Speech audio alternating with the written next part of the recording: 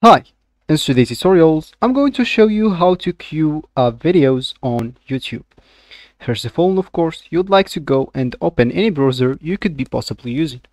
Of course, it could be Brave, Opera, maybe Microsoft's Edge, Google Chrome, or any other browser you could be possibly using.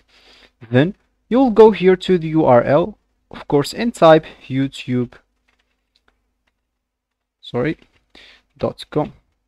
Of course, if you already entered this website, this icon or the icon of YouTube will appear here. And of course, you can even have it on your main screen if you join or enter YouTube like maybe daily.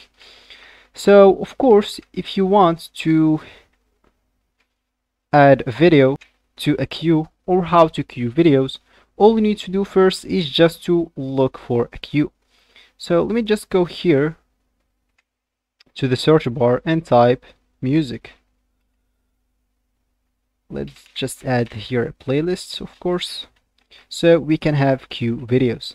So let me just scroll down until I find something like that. Of course, that means we have 200 videos on queue that will play like until the end. So as you can see here, those are normal videos, and you will recognize the queue by this 200, or it could be any other number here, and this 3 lines with a play button.